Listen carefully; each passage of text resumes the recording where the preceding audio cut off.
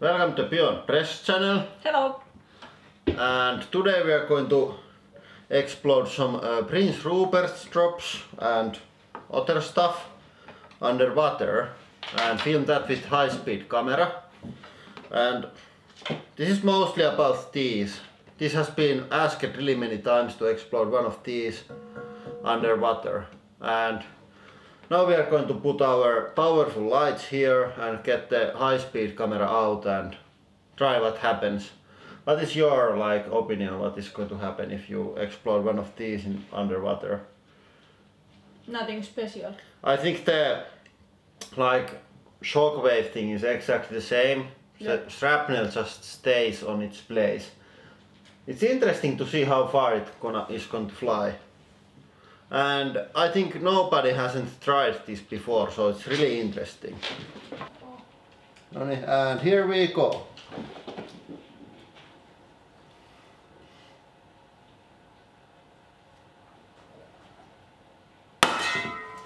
Whoa! God damn, that was quite hard explosion. I got some glass on my face. Whoa. Luckily I had safety glasses.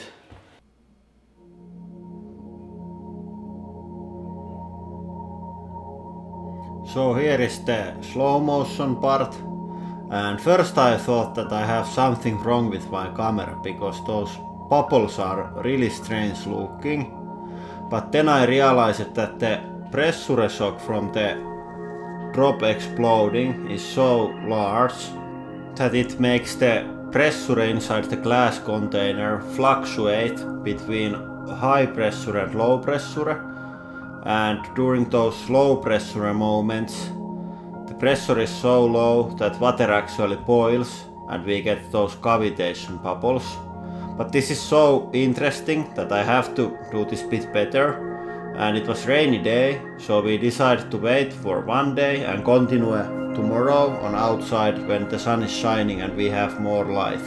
So one day has passed now and the weather is finally really good. And we have much more light because of the sun. I also got my lights out, but I don't even know if they help at all. But all the light that we can use is good. And now we are going to break one more drop. Now we have a bit larger pool and about same camera settings. If this goes well, then I go with higher frame rate also.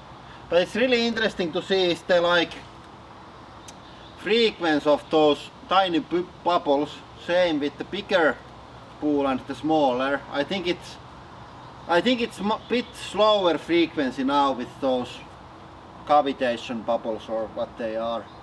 But yeah, let's see. Yeah.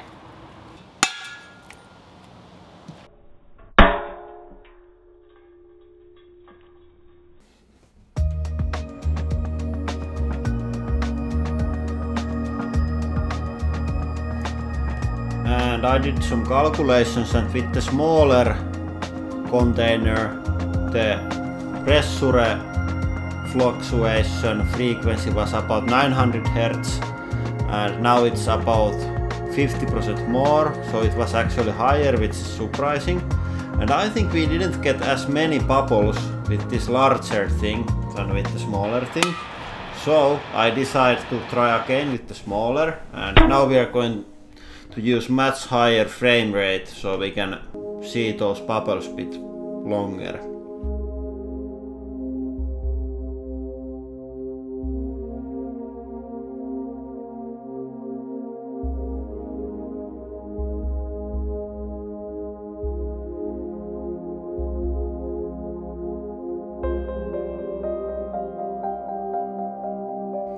I think also that they are mostly out of focus, so they are probably on the inner surface of the glass because the focus point is up on the middle of the container.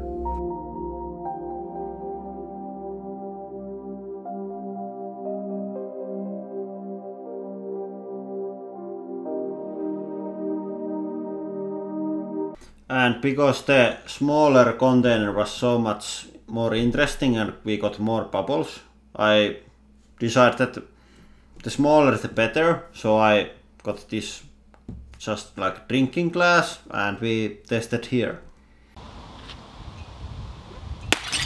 Oh!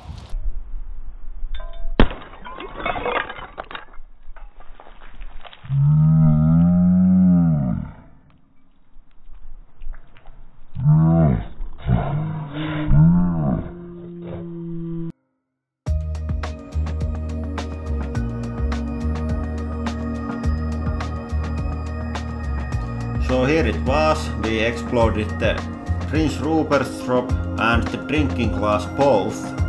The shock from the drop is so big and sharp that the glass breaks almost at the same moment.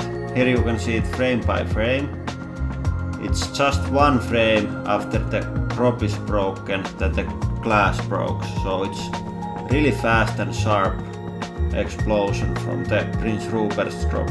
And the frame rate was about 5000, so it is only 200 microseconds to glass break after the drop goes. So Anni, I have like some memories about yesterday. Yeah. And when we started this project, you said that nothing special will happen. And I was already quite hyped out from the like cavitation bubbles on the water. But I think this was really nice. Okay, this was special. Yeah. I was wrong. This quite clearly demonstrates how much of energy is inside of those drops. And if you because this glass was totally okay. Yeah, and those are quite sturdy glasses because they are same stuff that they use in Finnish bars, and people tend to like throw those at each other, so they have to be really strong, and it's still destroyed quite easily with the Prince Rupert's drop, so it was quite good bang. And if you have some ideas that we should also destroy with Prince Rupert's drops, please let us know. We don't have any more drops today, but I think we can get more. Yep. Hey Anne, I think we have to do this again with like as big a drop as we can get. Yeah. And then explore that bigger pool with the same method. It would be nice. And because of Anni was so sure that nothing special will happen. Nothing special. We have also other stuff like ready for our high-speed water tests, so we will continue now on those. They are also really interesting.